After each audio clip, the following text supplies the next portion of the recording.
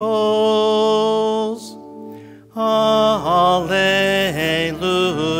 alleluia. Alleluia, alleluia.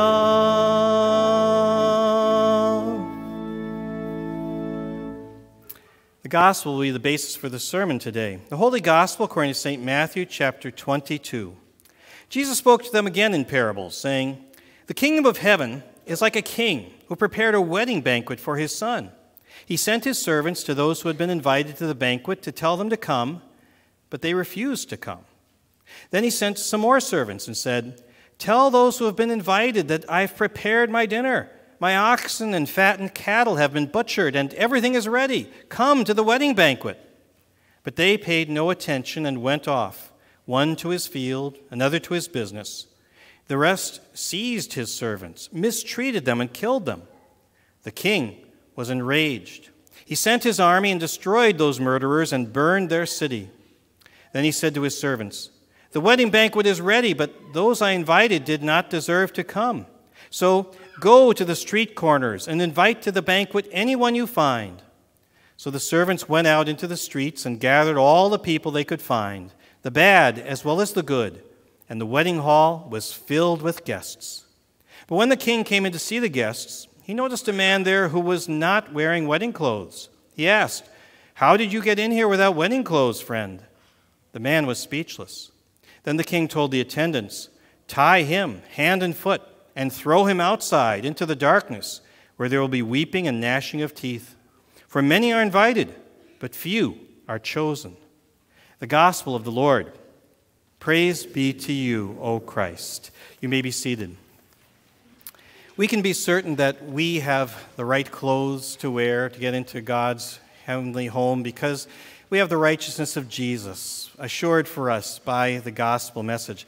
We sing about that with our next hymn, the hymn of the day, 568, "His Robes for Mine."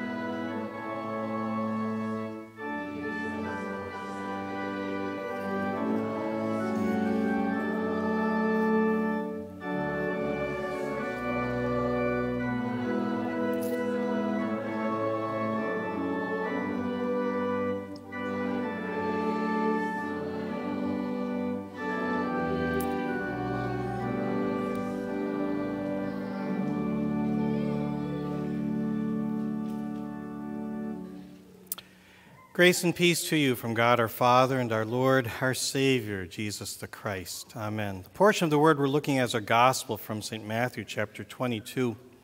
Followers of Jesus. The tension was rising. Hate was increasing. Jesus was coming to the end of his ministry upon this earth in Israel. After spending 3 years healing people and preaching about God's love, the religious leaders of Israel had completely turned against him. Our gospel takes us right into Holy Week, after Jesus on Sunday had ridden in there on the donkey to the acclaim, now only to face the opposition of this city. And Jesus spent the time teaching, telling stories, especially the 3 stories that we've heard these past 3 weeks. There was a story that Jesus told about the man who had 2 sons. One son said he wasn't going to do any work, but then he did it. The other son said he would do the work, but he then didn't do it. That was a wonderful promise. Even if we've spent our lives there going away from God, there still is time to get right with the Lord, to follow him. But also a warning to those of us who might say that we're Christians, say we're going to do all sorts of good things, but we then don't follow up. It was also a specific indictment of those Jewish leaders who would not repent of their sins, even though other people they looked down upon, the sinners, were repenting and following after Jesus. Then Jesus told the story we heard last week about a landowner who sent his servants to gather together the crop from his huge farm, only to have the workers, the tenant workers, attack them, beat them, kill them, and even end up killing the landowner's own son. Those workers, of course, were punished. Again, a warning to all of us that we don't simply be greedy with the things we have on this earth, but we serve God. But also, specifically, this was a warning against those Jewish leaders who were already conspiring against Jesus, the Son of God, to have him killed. But Jesus wasn't finished yet. In today's gospel, he tells a story about God's kingdom. A king is throwing a wedding banquet for his son. You can only imagine how wonderful that would be. He sent word out to the guests to tell them that everything was ready, but they refused to come. Again, the Jewish leaders were refusing God's invitation to trust him, even after Jesus had done so much love, shown God's love in their own streets. No, they weren't following him. So in the story, the king sends out his servants to invite other people, anyone they could find, so that his banquet hall would be full. And here we really see God's amazing love, even in this world that's filled with sin and rejection. Sinful people may sin against God. Even the religious people may reject the Lord God, but he still loves us. He still invites people to continue to come into his eternal banquet. He invites, as he says, everyone, the good and the bad, the great and the weak. There's room for all of us. Come to the feast. That's what our Lord tells us today. Jesus' story of this wedding banquet, it says so much about our God. He invites people who don't deserve to be in his kingdom, and he invites us again and again. In this story, the king started out dealing with the invited guests. They'd gotten the save-the-date card. They'd gotten the invitation. Now the time's come, and he's sending word so that they know everything is ready. When Jesus was on earth, he made God's love obvious to his people. Jesus spent his time healing people. He drove demons out of people. This is how he used his power as God, always to do good things. Jesus talked to those people who were caught up in sins, the ones that everybody else looked down upon, the tax collectors and the prostitutes. And Jesus told them that God loved them. He led them to repent of their sins and to trust the gospel, to trust in him. This is what God is like. God loves sinners. Yet, the Jewish leaders rejected God's invitation. They argued with Jesus. For example, when Jesus raised Lazarus from the dead, the Jewish leaders used that as an opportunity to conspire to have Jesus arrested and even killed. They wouldn't come, we would say, to his banquet. Well, in the story, the king didn't give up. He's merciful. He's gracious. He abounds in love for his people. He sent even more servants. Tell those who've been invited that I have prepared my dinner. My oxen and fattened cattle have been butchered, and everything is ready. No corners were being cut here. This wasn't like that old Steve Martin movie, The Father of the Bride, where the father tries to get out of all the money there for his daughter's wedding, so he finds an old tuxedo that he'd outgrown. He offers that he'll make barbecue for everybody. He cuts down the wedding list there as much as possible. No, that's not what's happening here. This is a feast. This is a royal wedding, after all. And the king says, tell them. Tell the invited guests just what's going on. Give them the details about how wonderful this feast is going to be. How could they possibly say no? I read about a Dutch movie back in the 1980s called Babette's Feast. It's about a group of older people living there in Belgium, I think it was, who were pretty austere in their life. They took in a refugee from Paris who turned out to have formerly been a 5-star chef in Paris. But now this woman had absolutely nothing. She offered to make their food for them. They said okay, but they wanted to stick with their regular food. So every day they ate their plain, simple fish soup each day. But then this woman won the lottery. And she said she wanted to bring a real feast for the people of that village. She went out, she got the best ingredients from the whole country and made this amazing food. They'd never eaten anything like it. But the best thing about the meal was how it changed those people. They stopped fighting. They stopped being so bitter. Instead, they were looking out for other people, helping people, and thanking God because of this amazing, wonderful meal that had been given to them. Well, when our God here invites us to a banquet in heaven, it is so amazing. It can have an absolutely life-changing effect upon us. And God wants everyone to know just how wonderful his feast is. And so he sends out messengers to say it again and again, how loving God is and how beautiful heaven will be. And yet, in Jesus' story, even after this overwhelming invitation, the guests refuse. One went to his field, another to his business. Reminds us of what we heard last week in Philippians. Their God is their belly. Their minds are set on earthly things. Even worse, though, were the other guests who actually attacked and killed the king's servants. Well, the king responded as we expected. He had his army sent to take those out, to destroy those murderers and burn their city. Time had run out on the king's patience. And remember, this king is the Lord Almighty. There is such a thing as God's righteous anger. God will not be mocked by people who continue to reject him. If they reject him, in the end, they will be rejected too. But now, what would the king do? He's got this feast ready. He's got this banquet hall all prepared, all the silverware, everything laid out there, and nobody's there. Well, he told his servants, go to the street corners and invite to the banquet anyone you find. So the servants went out in the streets and gathered all the people they could, the bad as well as the good, and the wedding hall was filled with guests. This might remind you of the Thanksgiving feasts that are held sometimes at missions or at shelters, or rescue shelters, how wonderful it is for the people who can come there. Some of them may have nothing, and now they get to enjoy a wonderful meal. And how wonderful for the people who volunteer, the people who spend their holiday serving these other people, and then sitting down together, rich and poor together, enjoying this wonderful time together, all being blessed together. That is what heaven will be like. People from all over the world, every ethnic group, rich and poor, sitting together and enjoying the amazing riches of the King of the universe. But Jesus' story isn't over.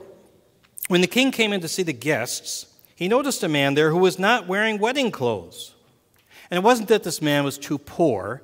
The point is that the man just didn't care. He hadn't prepared. He didn't respect the king enough to even change his clothes here for this meal that they were going to have. The king says, "How did you get in here without wedding clothes?" And the man didn't have anything to say. Then the king told the attendants, "Tie him hand and foot and throw him outside into the darkness where there will be weeping and gnashing of teeth." You see, not everyone will get into God's banquet. Those who reject him will not be admitted. Now, Jesus was speaking this parable, not just to the Jewish people there 2,000 years ago. He was speaking this story to us. And so we need to read this through and say, where do I fit into this story? Are you one of those people who are invited to God's banquet, but sometimes you're too busy with your own business, with other things in your life? Well, remember what Jesus said in the Sermon on the Mount. We studied it in Bible class today. Where your treasure is, there your heart will be. And make sure that your treasure is God's treasure. Do we take for granted God's mercy and his invitation to come to his kingdom? Do we maybe think, well, yeah, I know I'll be going to heaven because, hey, I grew up in the church or I went to church or something like that?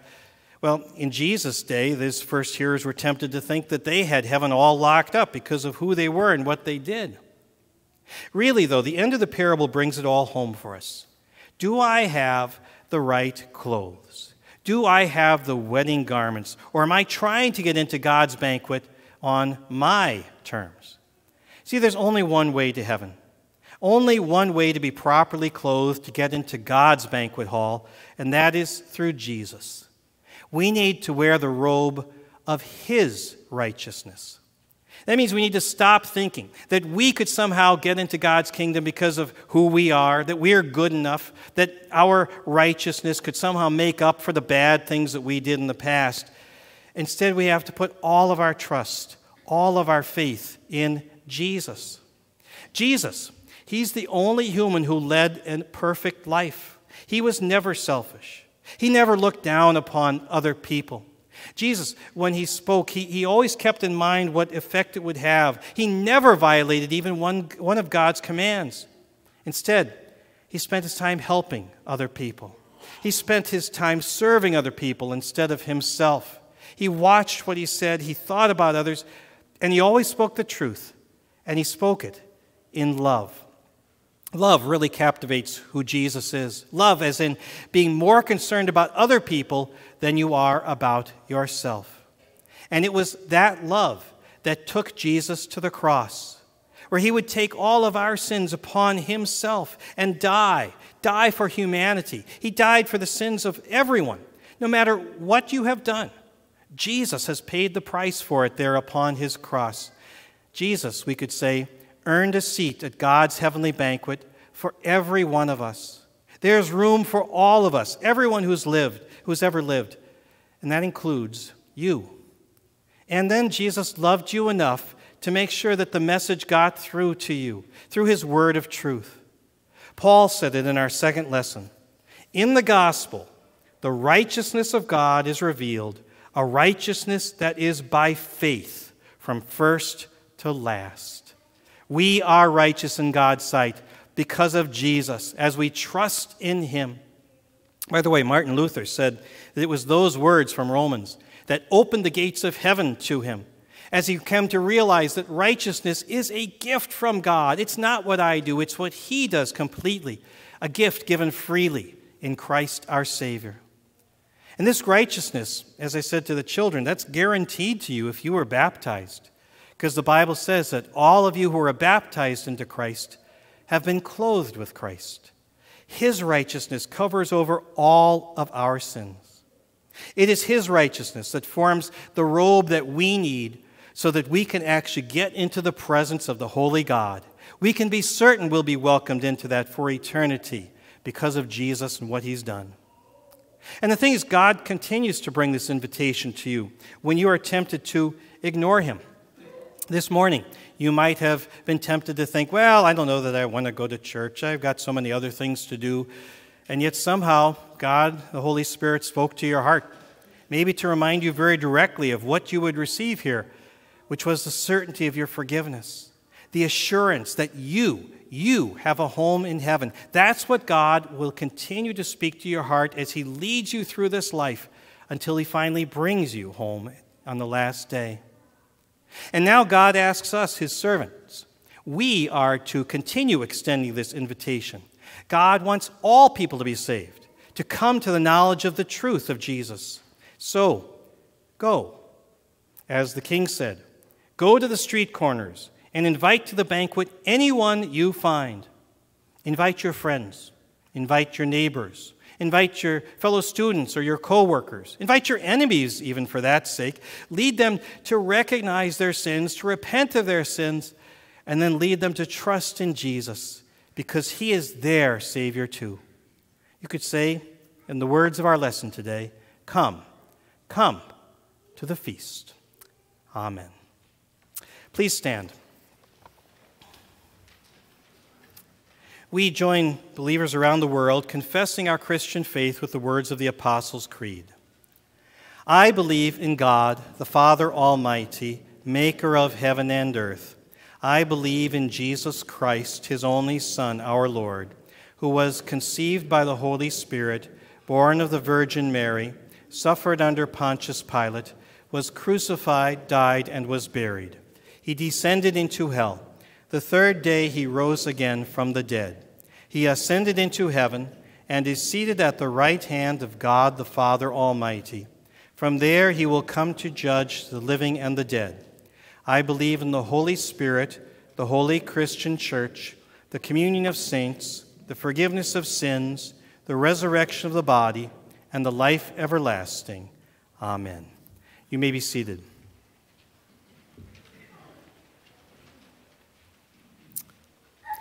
In our prayer of the church, I'll include a petition on behalf of Ellen Mae Miller, who has been hospitalized in Tennessee, where she went to visit with her son. They found she has cancer on a kidney. This is very serious. She may be near the end of her life. We pray that the Lord would be with her family too, at this time. We turn to our Lord. Our Heavenly Father, who has justified fallen mankind through the suffering and death of your dear Son, Jesus Christ, and has declared that salvation by raising him from the dead, we praise you for your grace and mercy. We could never save ourselves in your sight. No matter how much we try, we are sinners still. Even our righteous deeds are as filthy rags, tainted by our sins. Yet we come with boldness before you, for we trust in your Son, knowing that through him there is complete forgiveness for everyone. Forgive every sin that we have ever committed. Justify us for the sake of the dear blood once shed for us, and accept our humble thanks. O Jesus, by humbling yourself and becoming obedient to death for our sins, you have rescued lost sinners like us from certain destruction, providing for us the robe of righteousness, cleansed in your blood.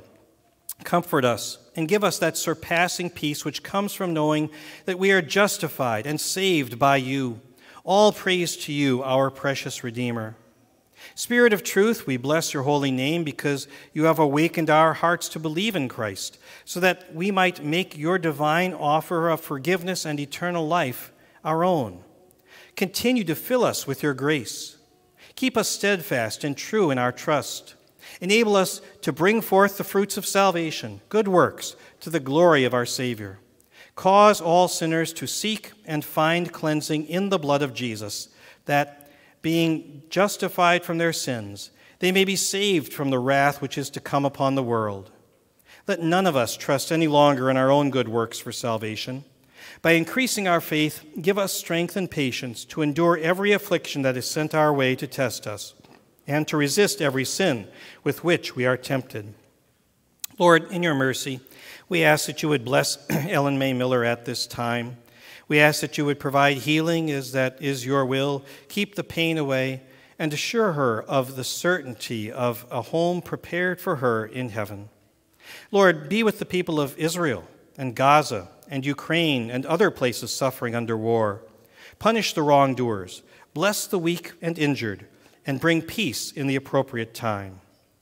All this we ask for the sake of Jesus, who has redeemed us, so that we might be justified by grace. Amen. If you're here in person, please sign the friendship register before you leave. If you're online, you can go to the description link and sign in, and we'll keep you informed of things going on in Immanuel. You can support our ministry by leaving an offering at our church in the back, or you can go to our website to support our work. We continue our service with a hymn from our old hymnal, continue our new hymnal. We haven't sung it too many times, but it reflects the themes of our service today. Actually, it's a stanza of an old hymn put to a new melody. The hymn, Lord, when your glory I shall see.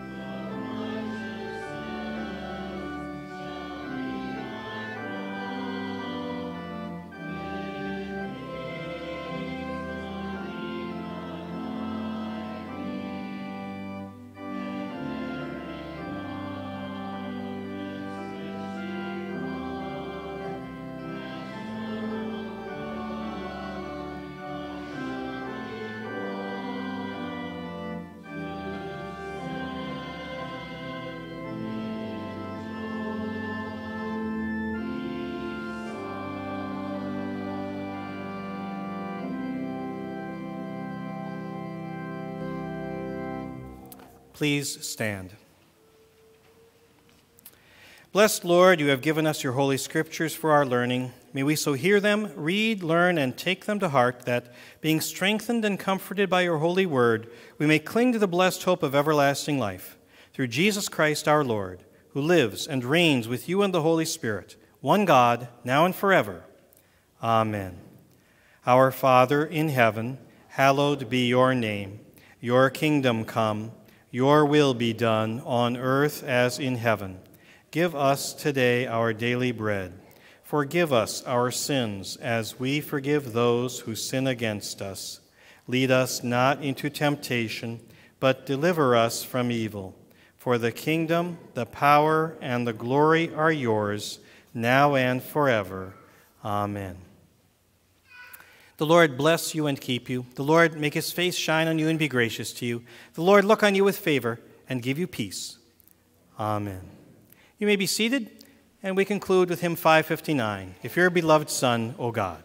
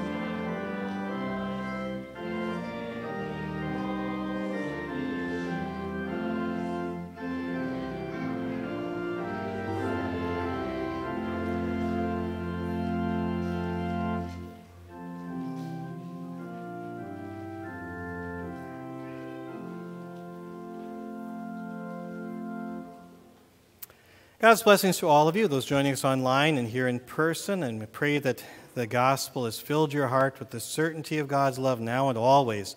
Filled you to overflowing so you can share that with other people too as you go out today. This afternoon we have our trunk or treat. Thank you for those who helped prepare that event today. And so please, if you know of other kids, invite them to come for that. It's a chance for us to extend God's love too. If you'd like to come and just help hand out candy, you could do that also, I think, as things are ready. And also thank you to Danny and Katie Baker. There will be a bounce house too available at the trunk or treat. I think it's just for the kids. But we'll see. Well, maybe an adult could sneak in there too. We'll see how you like that too. Great chance for us to share God's love with our community, invite people to learn even more about God's love in the future. God bless you as you have so many opportunities to show the love of God each day and to share the love of God. Please greet the others here as you leave. I'll be standing in the back. I look forward to greeting you there.